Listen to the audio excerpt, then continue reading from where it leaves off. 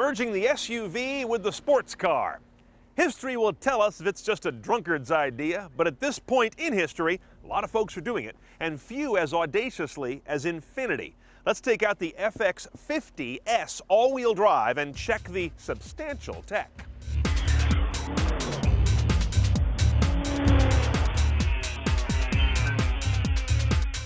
Check out the head unit here, deeply recessed. The familiar Infiniti controller, you can see we're watching a movie because we have a DVD deck in here in the console. Your audio discs go in here, a separate drive, which by the way is also going to get you access to what they call the music box, and that is 9-point-some-odd gigabytes of storage. And the sources just keep coming. As you see, we've got the standard audio CD I'm ripping right now. Compact flash. Right now it says no compact flash card. If I own this car, it would always say no compact flash card. Who carries music on a card?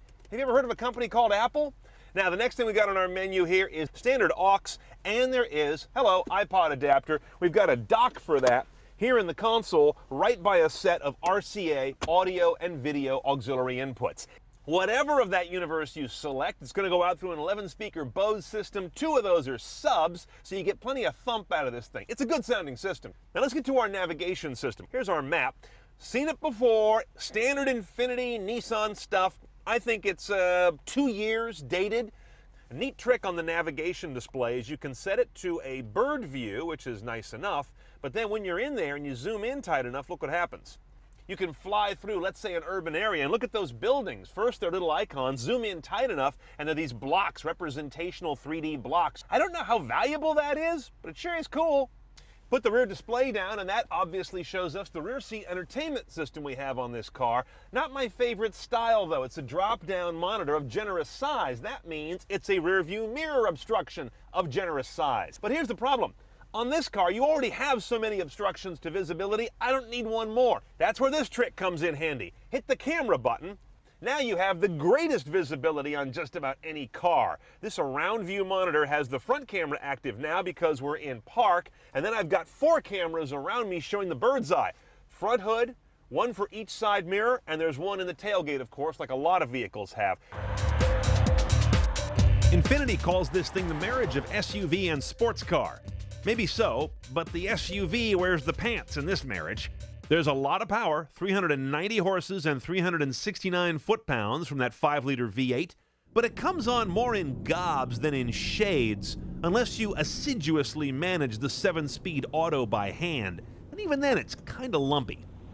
We have the optional active suspension, and handling is good, but it's still Prince SUV. MPG is rated at 1420. But you'll probably never see 20, unless you live on a mountaintop and never drive home. The gearbox is precise, and the paddle shifters are large column-mounted ears right out of Ferrari's parts bin.